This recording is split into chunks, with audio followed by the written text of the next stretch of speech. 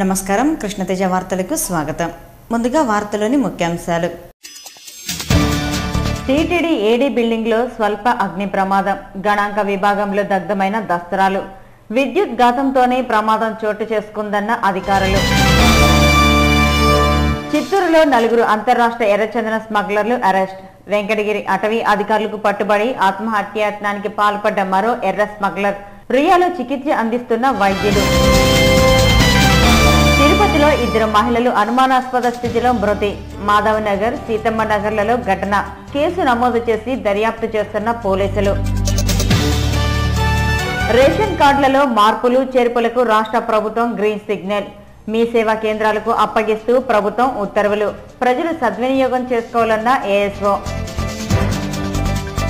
తిరుపతి నగర నీటి సమస్య పరిష్కారానికి 10 కోట్లతో పైప్ లైన్ ఏర్పాటు. తిరుపతి ఎమ్మెల్యే వెంకటరమణ వెల్లడి. వార్తల్లోని వివరాలు. పవిత్ర పుణ్యక్షేత్రమైన తిరుపతి నగరంలో నీటి సమస్యను పరిష్కరించేందుకు 10 కోట్ల రూపాయలు వెచ్చించి పైప్ లైన్ పనులు చేపడుతున్నట్లు ఎమ్మెల్యే వెంకటరమణ తెలిపారు. తిరుపతి నగరపాలక సంస్థ కార్యాలయానికి ఎమ్మెల్యే వెంకటరమణ శుక్రవారం విచ్చేశారు. కమిషనర్ సకలారెడ్డి ఛాంబర్లో నగరపాలక సంస్థకు చెందిన engineering, health, revenue, town planning తదితర విభాగాలకు చెందిన అధికారులతో పలు అభివృద్ధి కార్యక్రమాలపై సమీక్షించారు. తిరుపతి నగర ప్రాముఖ్యతను దృష్టిలో ఉంచుకొని 10 కోట్ల రూపాయలు ఖర్చు చేసి పైప్ లైన్ పనులు యుద్ధ ప్రాతిపదికన చేపడుతున్నట్లు వెల్లడించారు. అలాగే 6 కోట్ల రూపాయలు వెచ్చించి యూడీఎస్ పనులు చేపట్టేందుకు ప్రతిపాదనలు సిద్ధం చేస్తున్నట్లు తెలిపారు. ప్రతి నిరుపేద కుటుంబానికి 200 రూపాయలకు నీటి కనెక్షన్ ఇవ్వనున్నట్లు తెలిపారు. ఈ కార్యక్రమంలో కార్పొరేషన్ కమిషనర్ సకలారెడ్డి, వివిధ విభాగాలకు చెందిన అధికారులు పాల్గొన్నారు. 4 అంతర్రాష్ట్ర ఎర్రచందన స్మగ్లర్లను చిత్తూరు పోలీసులు అరెస్ట్ చేశారు. ఈ మేరకు కేసు నమోదు చేసి దర్యాప్తు చేస్తున్నారు. పొలమనేరు సమీపంలో ఎన్ఆర్పేట, చిత్తూరు, పొలమనేరు పోలీసులు సంయుక్తంగా తనిఖీ చేస్తుండగా 4 ఎర్రచందనం స్మగ్లర్లు పట్టుబడ్డారు. వీరిని చిత్తూరుకు తరలించారు. శుక్రవారం స్థానిక పోలీస్ క్లబ్ లో ఏర్పాటు చేసిన మీడియా సమావేశంలో ఓఎస్డీ రత్న నిందితుల వివరాలను వెల్లడించారు. సయ్యద్ షఫీ, అహ్మద్ గౌష్ బాషా, బహీరుద్దీన్, సయ్యద్ అహ్మద్ అనే అంతర్రాష్ట్ర నేరస్తులను అరెస్ట్ చేస్తున్నట్లు వెల్లడించారు. వీరి వద్ద నుంచి 15 ఎర్రచందనం దుంగలు, ₹1,00,000 నగదు, 1 మోటార్ సైకిల్, ఆటోను స్వాధీనం చేసుకున్నట్లు పేర్కొన్నారు. ఈ మేరకు కేసు నమోదు చేసి దర్యాప్తు చేస్తున్నట్లు ఓఎస్డీ తెలియజేశారు. 4 మెంబర్స్ అంతర్రాష్ట్ర రెడ్ శాండ్ స్మగ్లర్స్ని అరెస్ట్ చేయడం జరిగింది. దీనిలో 1 car, 1 motor cycle, 1 auto, 15 red sandal దొంగలు, ₹1,00,000 క్యాష్ స్వాధీనం చేసుకోవడం జరిగింది. ఇప్పుడు దీనిలో 2 రకాల వాళ్ళు ఉన్నారు.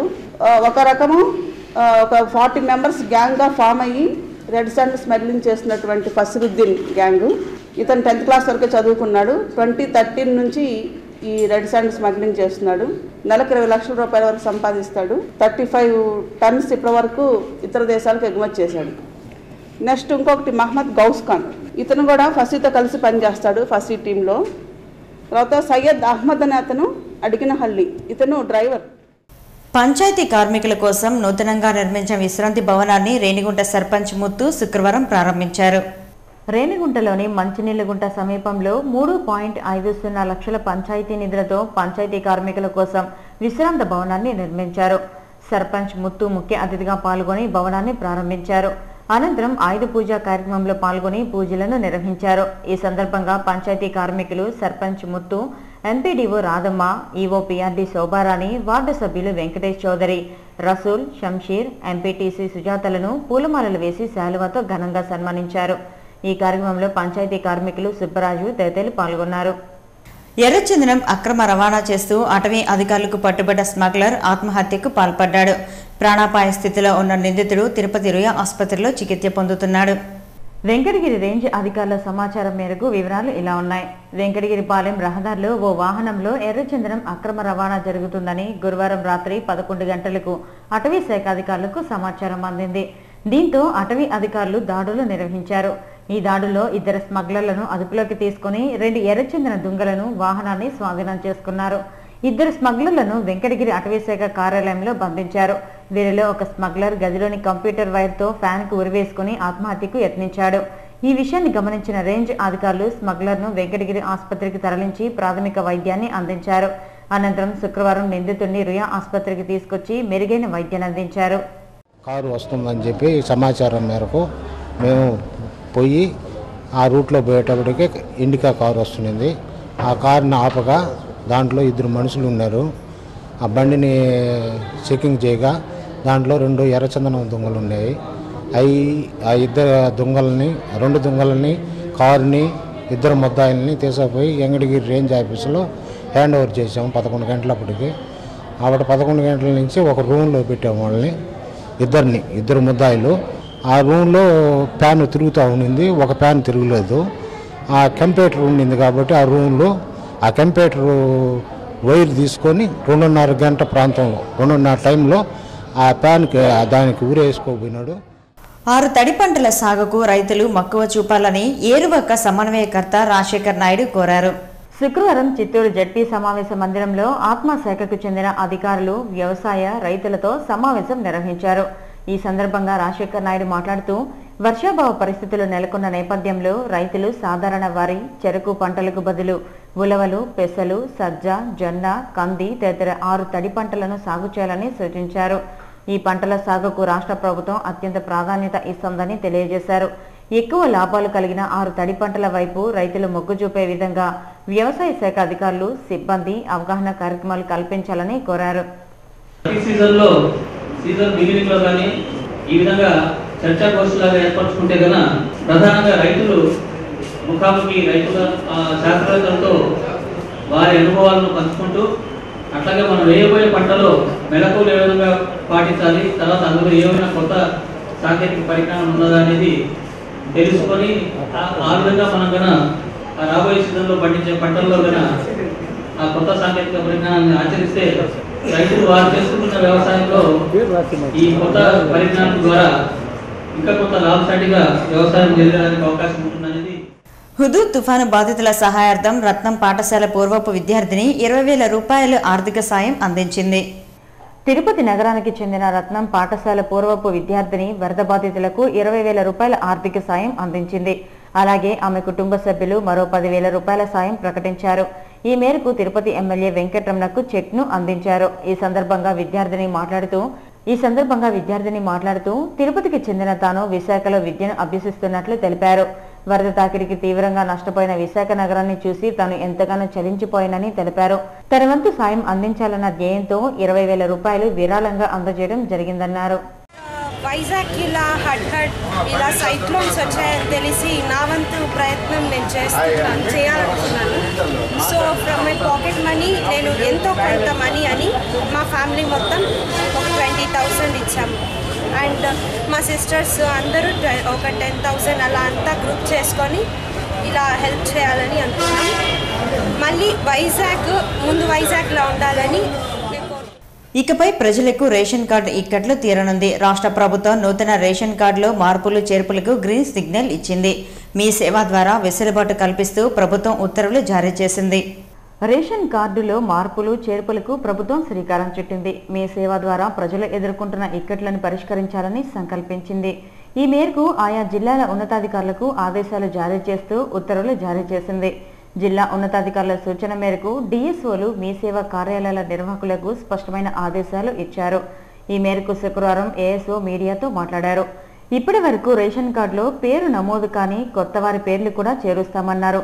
పిల్లల బర్త్ సర్టిఫికేట్, ఆధార్ కార్డును సమీపంలోని మీ సేవ కార్యాలయంలో సమర్పిస్తే వారి పేర్లను రేషన్ కార్డు జాబితాలో చేరుస్తామని తెలిపారు.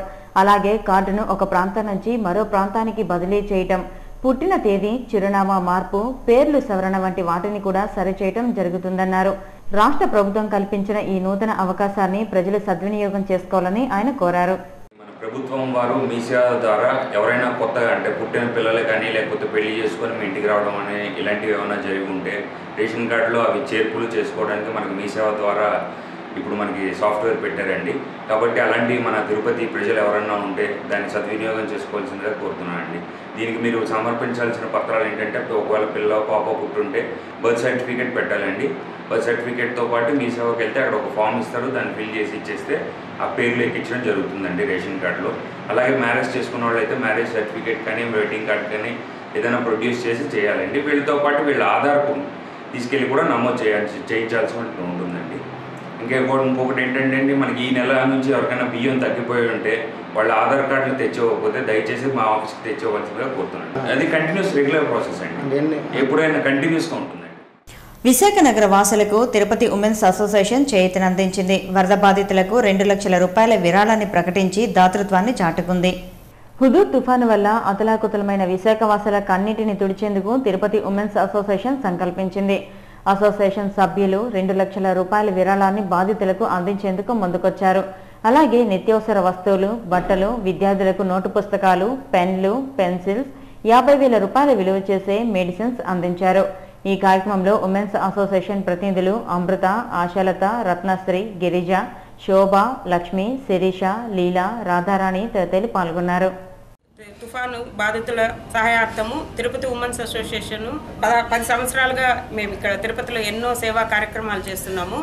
ఇప్పుడు మన ఆంధ్రప్రదేశ్లో జరిగిన హుదూద్ తుఫాను వల్ల ఎంతోమంది ఎన్నో బాధలు పడుతున్నారు. వారి సహాయార్థము ఏదో ఉడతా భక్తిగా మేము ఒక 2 లక్షల రూపాయలకు ప్రతి ఒక్క కుటుంబం 150 కుటుంబాలకు సరిపోను 2 పాత్రలను, 3 కేజీల బియ్యము, రైసు, షుగరు, బుక్స్, మందులు ఒక 50,000 రూపాయల వర్త్ అయిన మందులను, ఇంకా నోట్బుక్స్, పెన్సిల్స్ అన్నీను పంపిస్తున్నాం. హుదూద్ తుఫాన్ తాకిడికి తీవ్రంగా నష్టపోయిన బాధిత కుటుంబాలను ఆదుకునేందుకు ప్రతి ఒక్కరూ ముందుకు రావాలని ఎస్వి ఆర్ట్స్ కళాశాల ప్రిన్సిపల్ క్రిస్టఫర్ పిలుపునిచ్చారు. తుఫాను బాధిత ప్రజలను ఆదుకునేందుకు ఎస్వి ఆర్ట్స్ కళాశాల విద్యార్థులు, అధ్యాపకులు, అధ్యాపకేతర సిబ్బంది ముందుకు వచ్చారు. ఈ మేరకు పలువురు దాతల నుంచి బియ్యం, ఇతర నిత్యావసర వస్తువులను సేకరించారు. గత 10 రోజులుగా సేకరించిన నిత్యావసర వస్తువులను వాహనంలో విశాఖ నగరానికి శుక్రవారం తరలించారు. స్థానిక ఎస్వి ఆర్ట్స్ కళాశాల వద్ద ప్రిన్సిపల్ క్రిస్టఫర్ జెండా ఊపి వాహనాన్ని ప్రారంభించారు. ఈ సందర్భంగా ఆయన మీడియాతో మాట్లాడుతూ ప్రకృతి సృష్టించిన బీభత్సకాండకు ఉత్తరాంధ్ర ప్రజలు తీవ్రంగా నష్టపోయారని తెలిపారు.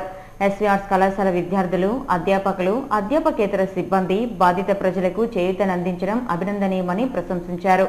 500 కుటుంబాలకు సరిపడా నిత్యావసర వస్తువులను ఎస్వి ఆర్ట్స్ కళాశాల ఆధ్వర్యంలో సేకరించడం జరిగిందన్నారు. ఈ వస్తువులను విశాఖపట్నానికి తీసుకెళ్లి ఆ జిల్లా కలెక్టర్ సూచన మేరకు తుఫాను బాధితులకు అందజేస్తామని ఆయన పేర్కొన్నారు. ఈ కార్యక్రమంలో ఆర్ట్స్ కళాశాల అధ్యాపకులు మోహన్ రెడ్డి, కిరణ్ కుమార్ రాజు, ఎం ప్రసాదరావు, భీమన్న, అజ్మెల్ బాషా, వాణి, పలువురు విద్యార్థులు, సిబ్బంది పాల్గొన్నారు.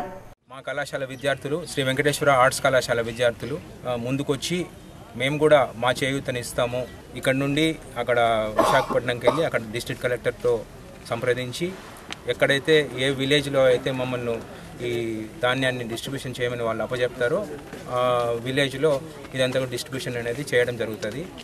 ఈ సందర్భంగా తిరుమల తిరుపతి దేవస్థానానికి సంబంధించి శ్రీ వెంకటేశ్వర ఆర్ట్స్ కాలేజీ వాళ్ళు తీసుకున్న చొరవని మేము ఎప్పుడు కూడా మర్చిపోలేము. ఎప్పుడు ఎక్కడ కష్టం వచ్చినా కూడా శ్రీ వెంకటేశ్వర ఆర్ట్స్ కాలేజీ ముందు ఉంటుంది అనేది మేము గంటపదంగా చెప్పగలుగుతాము. ఆర్ట్స్ కాలేజ్ తరపు నుంచి మేము ఇవాళ ఇంత సక్సెస్ఫుల్గా బియ్యముని తీసుకెళ్ళడానికి తిరుపతి నగరంలోని ప్రజలందరూ కూడా మాకు సహకరించి వాళ్ళ తగినంత బియ్యము వాళ్ళ ఇంట్లో ఉన్న మంది మాకు ఇచ్చి సహకరించి మమ్మల్ని ఎంతో ప్రోత్సహించారు. దానికి మేము తిరుపతి పుర ప్రజలకు ప్రత్యేకంగా అభినందన తెలుపుకుంటున్నాము. అదేవిధంగా మా కళాశాలలో ఎస్వీఆర్, మా ప్రిన్సిపల్ సార్ కానీ, మా లెక్చరర్స్, మా నాన్ టీచింగ్ స్టాఫ్ అందరూ కూడా మాకు సకాలంలో సహకరించి మాకు కావాల్సిన సకాలం సమకూర్చారు. టీటీడీ ఏడీ బిల్డింగ్ లో స్వల్ప అగ్ని ప్రమాదం చోటు చేసుకుంది. విద్యుత్ షార్ట్ సర్క్యూట్ వల్ల ప్రమాదం జరిగినట్లు అధికారులు గుర్తించారు. తిరుమల తిరుపతి దేవస్థానం పరిపాలనా భవనంలోని స్టేట్ ఆడిట్ డిపార్ట్మెంట్లో శుక్రవారం స్వల్ప అగ్ని ప్రమాదం చోటు చేసుకుంది. ఫ్యాన్ బిగించున్న ప్రాంతంలో విద్యుత్ షార్ట్ సర్క్యూట్ కావడంతో నిప్పురవ్వలు కింద పడ్డాయి. దీంతో ఆడిట్ డిపార్ట్మెంట్లోని కొన్ని ఫైళ్లు దగ్ధమైపోయాయి. ఆఫీస్ శుభ్రం చేయడానికి వచ్చిన సిబ్బంది ఈ ప్రమాదాన్ని గుర్తించి ఉన్నతాధికారులకు సమాచారం అందించారు. పలువురు ఉద్యోగులు, సిబ్బంది సకాలంలో స్పందించి తగిన జాగ్రత్తలు తీసుకోవడంతో పెను ప్రమాదం తప్పింది. ఈ అగ్ని ప్రమాదం వలన ఎలాంటి నష్టం జరగలేదని టీటీడీ అధికారులు తెలిపారు. దక్షిణ కాశీగా ప్రసిద్ధి చెందిన శ్రీకాళహస్తీశ్వరాలయంలో స్వామి అమ్మవార్లకు ప్రత్యేక పూజా కార్యక్రమాలు జరిగాయి. గురువారం అమావాస్య సందర్భంగా రాత్రి ఆలయంలో స్వామి అమ్మవార్లను ప్రత్యేకంగా అలంకరించారు. వేద పండితుల వేద మంత్రోచ్చరణల నడుమ అలంకార మండపంలో ఉత్సవమూర్తులను వివిధ పుష్పాలతో శోభాయమానంగా అలంకరణ చేశారు. అనంతరం స్వామి అమ్మవార్లు 4 మాడవీధుల్లో ఊరేగుతూ భక్తులకు దర్శన భాగ్యం కల్పించారు. ఈ కార్యక్రమంలో ఆలయ అధికారులు వెంకటస్వామి, ప్రసాదరాజు తదితరులు పాల్గొన్నారు.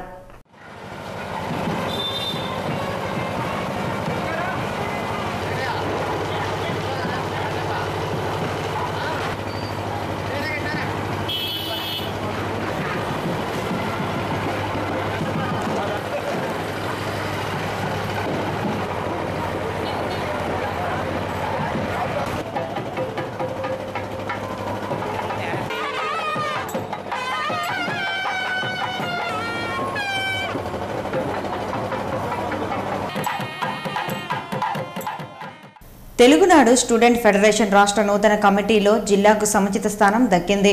రాష్ట్ర ప్రధాన కార్యదర్శిగా ఆనంద్ గౌడ్, అధికార ప్రతినిధిగా శివప్రసాద్, కార్యనిర్వాహక కార్యదర్శిగా పత్తిపాటి వివేకులు నియమితులయ్యారు. తిరుపతి ప్రెస్ క్లబ్లో శుక్రవారం ఏర్పాటు చేసిన మీడియా సమావేశంలో టీఎన్ఎస్ఎఫ్ రాష్ట్ర నూతన కమిటీ వివరాలను ఆ సంఘం జాతీయ సమన్వయకర్త రవినాయుడు వివరించారు. విద్యార్థి సమస్యలపై విశేషంగా కృషి చేసిన ఆనంద్ గౌడ్, శివప్రసాద్, పత్తిపాటి వివేకులకు తెలుగునాడు స్టూడెంట్ ఫెడరేషన్ రాష్ట్ర కమిటీలో సముచిత స్థానం కల్పించడం జరిగిందన్నారు. రాష్ట్ర వ్యాప్తంగా ఉన్న పలు ఇంజనీరింగ్, మెడికల్ విశ్వవిద్యాలయాలు, డిగ్రీ, జూనియర్ కళాశాలలో విద్యను అభ్యసిస్తున్న విద్యార్థుల సమస్యలను పరిష్కరించడమే ధ్యేయంగా టీఎన్ఎస్ఎఫ్ నూతన కమిటీ కృషి చేయాలని రవినాయుడు కోరారు. విద్యార్థుల సమస్యల పరిష్కారంతో పాటు టీఎన్ఎస్ఎఫ్ బలోపేతానికి కృషి చేస్తామని రాష్ట్ర కార్యనిర్వాహక కార్యదర్శి పత్తిపాటి వివేక్ తెలిపారు. అనేక అనుబంధ విభాగాలు ఉన్నప్పటికీ తెలుగుదేశం పార్టీకి టీఎన్ఎస్ఎఫ్ కి మొట్టమొదటిగా జాతీయ కోర్ కమిటీని ప్రకటించడం జరిగింది. నారా లోకేష్ బాబు గారు 28వ తేదీ హైదరాబాదు ఎన్టీఆర్ ట్రస్ట్ భవన్లో ఆంధ్రప్రదేశ్ టీఎన్ఎస్ఎఫ్ వర్కింగ్ కమిటీ మీటింగ్తో పాటు వాళ్ళకి భవిష్యత్తులో ఏమేమి చేయాలి, టీఎన్ఎస్ఎఫ్ విభాగాన్ని ఏ విధంగా బలోపేతం చేయాలి, విద్యార్థులకు ఏ విధంగా వెళ్ళాలి, ప్రభుత్వ సంక్షేమ పథకాలను ఏ విధంగా తీసుకెళ్లాలి దాని మీద చర్చ జరుగుతుంది. శ్రీకాళహస్తి నియోజకవర్గం పూడి గ్రామంలో 32వ సనాతన ధార్మిక విజ్ఞాన పరీక్షను నిర్వహిస్తున్నట్లు నిర్వాహకులు బలరామయ్య, సుగుణలు పేర్కొన్నారు. శుక్రవారం బూడి గ్రామంలోని పాఠశాలలో జరిగిన కార్యక్రమంలో వారు మాట్లాడారు. తిరుమల తిరుపతి దేవస్థానం ఆధ్వర్యంలో నవంబర్ 8వ తేదీన సనాతన ధార్మిక విజ్ఞాన పరీక్షను నిర్వహిస్తున్నట్లు తెలిపారు. భారతీయ సంస్కృతి సాంప్రదాయాలు అడుగంటుతున్న తరుణంలో విద్యార్థుల్లో మన సంస్కృతి గొప్పతనాన్ని తెలపడానికి ఈ పోటీలను నిర్వహిస్తున్నట్లు వెల్లడించారు. అనంతరం పాఠశాల విద్యార్థులకు ధార్మిక సూక్తుల కరపత్రాలను పంపిణీ చేశారు. ఈ కార్యక్రమంలో పాఠశాల సిబ్బంది పాల్గొన్నారు. శ్రీ పద్మావతి అమ్మవారికి టీడీపీ నేత సైకం జయచంద్రారెడ్డి పసుపు, కుంకుమ సమర్పించారు. తిరుచానూరు శ్రీ పద్మావతి అమ్మవారిని తెలుగుదేశం పార్టీ నాయకులు సైకం జయచంద్రారెడ్డి తన కుటుంబ సభ్యులతో కలిసి దర్శించుకున్నారు. అమ్మవారికి మొక్కుబడిలో భాగంగా పుట్టెడు కుంకుమ, పసుపును సమర్పించి మొక్కులు చెల్లించుకున్నారు. ఈ సందర్భంగా ఆయన మాట్లాడుతూ గత 30 ఏళ్లుగా శ్రీ పద్మావతి అమ్మవారిని దర్శించుకోవటం ఆనవాయితీగా వస్తోందన్నారు. ఈ నేపథ్యంలో శుక్రవారం అమ్మవారికి పసుపు, కుంకుమ సమర్పించడం జరిగిందన్నారు. ఈ కార్యక్రమంలో సైకం కుటుంబ సభ్యులు పాల్గొన్నారు. ఒక పుట్టెడు పసుపు, పందుము కుంకుమ ఇవ్వాలనుకున్నాను. ఈరోజు నా మొక్కులు తీర్చుకోవడానికి అమ్మవారి గుడికి రావడం జరిగింది. శ్రీ వెంకటేశ్వర స్వామి, పద్మావతమ్మ మన ప్రతి ఒక్కళ్ళకి కొంగు బంగారమై ఈ జగత్తులో కలియుగంలో నిలుచున్నారు. ప్రతి ఒక్కళ్ళు ఆ సత్యాన్ని తెలుసుకొని ఆ దేవదేవుడిని, పద్మావతమ్మ తల్లిని ప్రతి ఒక్కళ్ళు స్మరించాలని ప్రతి ఒక్కళ్ళు వేడుకుంటున్నారు. ఇస్కాన్ ఆలయం ఆధ్వర్యంలో దీపావళి సంబరాలు వైభవంగా జరిగాయి. ఆలయ ప్రాంగణంలో నరకాసుర వధ కార్యక్రమం కన్నుల పండుగగా జరిగింది. తిరుపతిలోని ఇస్కాన్ ఆలయంలో దీపావళి వేడుకలు అత్యంత వైభవంగా జరిగాయి. గురువారం రాత్రి నరకాసుర వధ కార్యక్రమం కన్నుల పండుగగా జరిగింది. ఈ కార్యక్రమాన్ని తిలకించేందుకు ప్రజలు అధిక సంఖ్యలో తరలివచ్చారు. టపాకాయలు ఏర్పాటు చేసి తద్వారా నరకాసుర ప్రతిమను దహనం చేశారు. ఈ కార్యక్రమానికి ముఖ్య అతిథిగా విచ్చేసిన టీటీడీ తిరుపతి జేఈఓ పోలా భాస్కర్ మాట్లాడుతూ హిందూ ధర్మ పరిరక్షణకు ప్రతి ఒక్కరూ కృషి చేయాలని కోరారు. ధర్మ పరిరక్షణ, శాంతి స్థాపన కోసం ఇస్కాన్ ఆలయం చేస్తున్న కృషిని ఆయన అభినందించారు. మంచి చెడు రెండు ఉన్నాయి. చెడుకి ఎప్పుడు కూడా అంతం తప్పదు. ప్రతి యుగంలో చూసుకున్నా మనకు హిందూ సంస్కృతి పరంగా తెలిసినటువంటి పురాణాలు, ఇతిహాసాలు మనం ఒకసారి చూసిన పక్షంలో ఎప్పుడు కూడా చెడు మంచి చేత అంతం కాబడాల్సిందే. అట్లాంటిదే దీపావళి కూడా. మనం అందరం కూడా ధర్మాన్ని పాటిస్తే, ధర్మాన్ని రక్షిస్తే సుఖంగా, శాంతంగా జీవించవచ్చు. తిరుపతి నగరంలో వేర్వేరు కాలనీలలో 2 మహిళలు అనుమానాస్పద స్థితిలో మృతి చెందారు. ఈ మేరకు పోలీసులు కేసు నమోదు చేసి దర్యాప్తు చేస్తున్నారు. తిరుపతి నగరంలో వేర్వేరు కాలనీల్లో 2 మహిళలు అనుమానాస్పద స్థితిలో మృతి చెందిన సంఘటన శుక్రవారం వెలుగులోకి వచ్చింది. మృతుల కుటుంబ సభ్యుల కథనం మేరకు స్థానిక 2వ మద్దిమాను సమీపంలో గల మాధవనగర్లో నివాసముండే వివాహిత సాహిత్య అనుమానాస్పద స్థితిలో మృతి చెందింది. భార్యాభర్తల మధ్య గత కొంతకాలంగా తరచూ ఘర్షణలు చోటు చేసుకునేవని స్థానికులు పేర్కొంటున్నారు. సాహిత్య మృతి చెందిన విషయం తెలుసుకున్న మృతురాలి కుటుంబీకులు కన్నీరు మున్నీరుగా వెలిపించారు. సాహిత్య మృతికి ఆమె భర్తే కారణమని ఆరోపించారు. నిందితుడిని అరెస్టు చేసి కఠినంగా శిక్షించాలని డిమాండ్ చేశారు. విషయం తెలుసుకున్న పోలీసులు సంఘటనా స్థలికి చేరుకొని సాహిత్య మృతికి గల కారణాలను స్థానికుల నుంచి అడిగి తెలుసుకున్నారు. ఈ మేరకు దర్యాప్తు చేపట్టారు. వాడు ఏం పని చేస్తాడు, ఒక పని చేస్తున్నాడని చెప్పి తెలిసేదేలా. ఫ్లాట్ బిజినెస్ అంటాడు, రిలేటివ్స్ బిజినెస్, అది బియ్యం వ్యాపారం, అది ఇదంటే ఏ దానికి పోయేది లేదు, ఇంట్లోనే చేస్తూ ఉంటాడు. పొద్దులకు ఇంట్లో ఉండేది, రైట్ పోయేది, తలారు వచ్చేది, తాగేది, పొద్దులకు కొట్టే పనే వాడికి. కొట్టేది అంతే, తినేడు, కూర్చొనేడు, ఒక మంచిగా పండుకోనేడు, ఏమీ చేయనేడు. ఏదంటే దాని సాటిలు చెప్పేది, లేనిపోయిన వాళ్ళు వచ్చిన వాళ్ళు కూడా ఎట్టంటే అట్ట మాట్లాడి కొట్టేది, వాళ్ళు తిరగబడేది. ఒక అమ్మగారింటికి పంపేడు, ఒక అన్నల తమ్ముళ్ళు ఎవరిని చూడలేడు, వచ్చిన వాళ్ళ మీద అంతా అనుమానం పట్టేవాడేవాడు. మాకు అలా తెలుసు అంటే మా పెద్దమ్మ కూతురు కాబట్టి నాకు తెలుసు. నేను వస్తా పోతా ఉన్నాను, ఇప్పుడు 2 నెలలు అయిపోయింది రాకుండా పోయాను. ఇప్పుడు కూడా అతనే చంపేస్తున్నాడు, అది చేత్తోనే గొంతుకాయ పిసికి చంపున్నాడు. పిల్లోళ్ళు, 2 చిన్న పిల్లోళ్ళు, కావాలనే చేశాడు. ఇది ఎప్పటి నుంచో చంపాలనుకున్నాడు. నెలకు 1 ఇల్లు మారుస్తూ ఉంటాడు. ఎక్కడ సౌకర్యం ఉందా అని చూసుకొని ఇప్పుడు వాళ్ళ అమ్మల వల్లే సగం గొడవలంట. వాళ్ళ అమ్మ వచ్చి కూడా ఇప్పుడు 2 నెలలు 3 నెలలు అయిందంట. ఈ 3 నెలలకి ఎక్కువ గొడవలు అయ్యి ఈ పాపను చంపున్నాడు అండి. అదే తెలిసింది. అమ్మాయి పేరు ఎవరు రానీరు అయినోళ్ళు. మేము ఇక్కడ ఉన్నాము, సుందరయ్య నగర్లో ఉన్నాము. ఇక్కడ నుంచి ఇటు రానీరు, ఆ పాపను అటు రానీరు, బయట రానీరు. తలుపు వేసుకొని పోతాడంట. నైట్ తలుపు వేసుకొని పోయాడంటే తెల్లారితో అబ్బాయి వచ్చి తీస్తేనే తలుపు తీయాలంట, లేదంటే బయట పోనీడంట. అలాగే ఎంఆర్పల్లె సమీపంలోని సీతమ్మ నగర్కు చెందిన రాధా అనే వివాహిత అనుమానాస్పద స్థితిలో మృతి చెందింది. గత కొంతకాలంగా కుటుంబ కలహాలు చోటు చేసుకుంటున్నట్లు సమాచారం. తమ కుమార్తె మృతికి అల్లుడు గోపీనే కారణమని మృతురాలి తల్లి ఈశ్వరమ్మ ఆరోపించారు. సమాచారం అందుకున్న ఎంఆర్పల్లి పోలీసులు సంఘటనా స్థలికి చేరుకుని రాధా మృతికి గల కారణాలను ఆరా తీశారు. ఈ మేరకు మృతురాలి భర్త గోపీని పోలీసులు అదుపులోకి తీసుకుని విచారిస్తున్నారు. సార్ రోజు తాగేసి వచ్చి రొంపు చేస్తాడు సార్, కొట్లాడతాడు. ఒక 6 నెలలు వదిలేస్తున్నాడు. అలా 6 నెలలు వదిలేసినాక మళ్ళీ వాళ్ళంతా పిలిచి పంచాయతీ చేసినారంట. మళ్ళీ మొగుడిని వదిలేసి ఉండకుండా ఎట్టుంటాము అని మళ్ళీ తొడకొచ్చి పెట్టుకొని కాపరం ఉన్నారు సార్. ఇక్కడ ఆడ పక్కల్లా అట్ట పక్క ఎలా ఉన్నారు. మళ్ళీ ఈడొచ్చి ఒక 2 నెలలు అవుతాను సార్ ఉన్నారు. వాడేమో పొరపోకాడు సార్, వాడు మంచోడు కాదు సార్. నేను వచ్చి చెలకు ఈ మాదిరి అయిపోయింది సార్.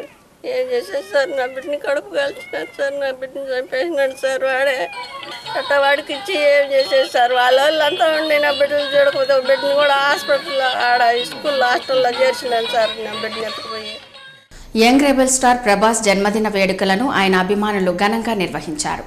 సినీ నటుడు ప్రభాస్ జన్మదినోత్సవాన్ని ఆయన అభిమానులు ఘనంగా నిర్వహించారు. గురువారం రాత్రి జరిగిన ఈ వేడుకలకు టీడీపీ నాయకులు నెహ్రూరాజు ముఖ్య అతిథిగా హాజరై కేక్ కట్ చేసి సంబరాలు జరుపుకున్నారు. ఈ సందర్భంగా ఆయన మీడియాతో మాట్లాడుతూ సామాజిక సేవా కార్యక్రమాలు నిర్వహించడంలో ప్రభాస్ అభిమాన సంఘం ముందుంటుందని తెలిపారు. హుద్హుద్ తుఫాను బాధితులను ఆదుకోవడంలో హీరో ప్రభాస్ చేసిన చొరవను కొనియాడారు. యంగ్ రెబల్ స్టార్ ప్రభాస్ అభిమానులు రక్తదానం, అన్నదానం వంటి కార్యక్రమాలు నిర్వహించి సామాజిక సేవను ఒక బాధ్యతగా చేపట్టనున్నట్లు తెలిపారు. ఒక హాస్పిటల్లో ఒక రోగి కోరిక మేరకు ఆయన 2-3 అవర్స్ అక్కడ స్పెండ్ చేసి ఆయన సొంత డబ్బులు పెట్టుకున్నారు. ఆయన్ని ఆదర్శంగా తీసుకున్నాము. అదేవిధంగా హుద్హుద్ తుఫాన్ దీనికి విరాళంగా ఆయన ముందంజలో ఉన్నారు. నాతో పాటు మా ఫ్యాన్స్ అందరూ కూడా ఉంటారు. మేము ఎప్పుడూ కూడా ఏదైనా మంచి చేతునిచ్చే కార్యక్రమాలకి మేము పాల్గొంటాము. Malabar gold and diamond showroom 21వ వార్షికోత్సవ వేడుకలు ఘనంగా నిర్వహించారు. బంగారు ఆభరణాల విక్రయంలో విశేష ప్రజాదరణ పొందిన Malabar gold and diamond Tirupati బ్రాంచ్లో శుక్రవారం 21వ వార్షికోత్సవ వేడుకలు ఘనంగా నిర్వహించారు. జీకే రామన్ అనే వినియోగదారుడు ఈ కార్యక్రమానికి ముఖ్య అతిథిగా విచ్చేసి కేక్ కట్ చేసి వార్షికోత్సవ వేడుకలను ప్రారంభించారు. ఈ సందర్భంగా జీకే రామన్ మాట్లాడుతూ మలబార్ గోల్డ్ 21 వసంతాలు పూర్తి చేసుకోవడం సంతోషించదగ్గ విషయమన్నారు. బంగారు ఆభరణాల కొనుగోలు కోసం ఇదివరలో తాను చెన్నై వెళ్లేవాడినని తెలిపారు. తిరుపతి నగరంలో మలబార్ గోల్డ్ షాప్ ఏర్పాటు చేసిన తరువాత తమ కుటుంబ సభ్యులు వివిధ రకాల బంగారు నగలు కొనుగోలు చేయడం జరుగుతోందన్నారు. బంగారు నగల వ్యాపారంలో విశేష ప్రజాదరణ పొందిన మలబార్ గోల్డ్ షాప్ మరిన్ని వార్షికోత్సవ వేడుకలు జరుపుకోవాలని ఆయన ఆకాంక్షించారు. ఈ కార్యక్రమంలో Malabar gold Tirupati store director రాజూజీ Nair, AGM Purushottam, marketing incharge Vinod తదితరులు పాల్గొన్నారు.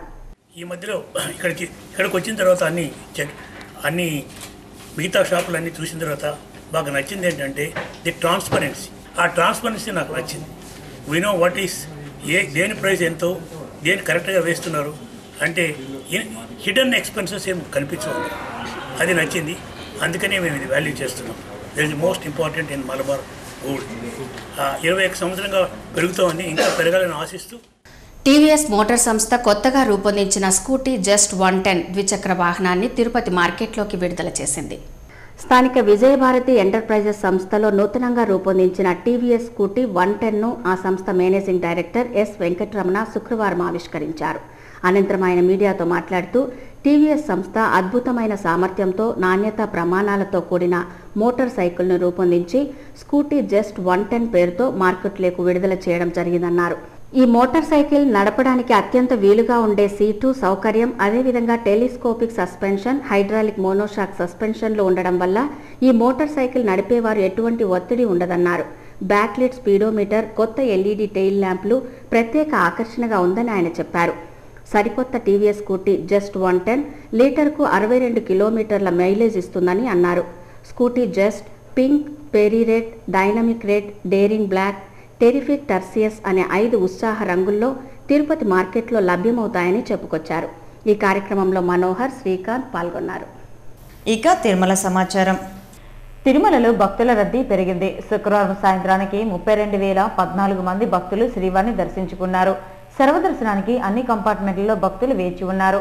వీరికి 24 గంటల దర్శన సమయాన్ని కేటాయించారు. అలాగే నడకదారి భక్తులు అన్ని కంపార్ట్మెంట్లలో వేచి ఉన్నారు. వీరికి 10 గంటల దర్శన సమయాన్ని కేటాయించారు. 300 రూపాయల ప్రత్యేక ప్రవేశ దర్శన టికెట్ల విక్రయం మధ్యాహ్నం 12 గంటలకు ముగిసింది.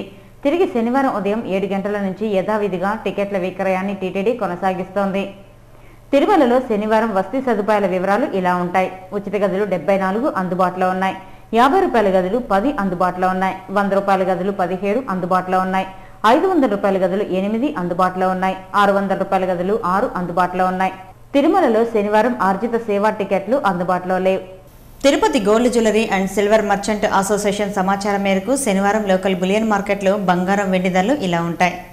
24 క్యారెట్ల అపరంజి బంగారం 10 గ్రాముల ధర 27,460 రూపాయలు. 22 క్యారెట్ల నగల బంగారం 1 గ్రామ్ ధర 2,568 రూపాయలు. వెండి 1 కిలో ధర 38,115 రూపాయలు. రీటైల్ వెండి 1 గ్రామ్ ధర 40 రూపాయల 80 పైసలుగా ఉంటుంది. వార్తలు ముగించే ముందు ముఖ్యాంశాలు మరోసారి. టీటీడీ ఏడీ బిల్డింగ్లో స్వల్ప అగ్ని ప్రమాదం. గణాంక విభాగంలో దగ్ధమైన దస్త్రాలు. విద్యుత్ ఘాతంతోనే ప్రమాదం చోటు చేసుకుందన్న అధికారులు. చిత్తూరులో 4 అంతర్రాష్ట్ర ఎర్రచందన స్మగ్లర్లు అరెస్ట్. వెంకటగిరి అటవీ అధికారులకు పట్టుబడి ఆత్మహత్యాయత్నానికి పాల్పడ్డ మరో ఎర్ర స్మగ్లర్. రియాలో చికిత్స అందిస్తున్న వైద్యులు. తిరుపతిలో 2 మహిళలు అనుమానాస్పద స్థితిలో మృతి. మాధవ్ నగర్, సీతమ్మ నగర్లలో ఘటన. కేసు నమోదు చేసి దర్యాప్తు చేస్తున్న పోలీసులు. రేషన్ కార్డులలో మార్పులు చేర్పులకు రాష్ట్ర ప్రభుత్వం గ్రీన్ సిగ్నల్. మీ సేవా కేంద్రాలకు అప్పగిస్తూ ప్రభుత్వం ఉత్తర్వులు. ప్రజలు సద్వినియోగం చేసుకోవాలన్న ఏఎస్ఓ. తిరుపతి నగర నీటి సమస్య పరిష్కారానికి 10 కోట్లతో పైప్ లైన్ ఏర్పాటు. తిరుపతి ఎమ్మెల్యే వెంకటరమణ వెల్లడి. ఈ వార్తలు ఇంతటితో సమాప్తం. నమస్కారం.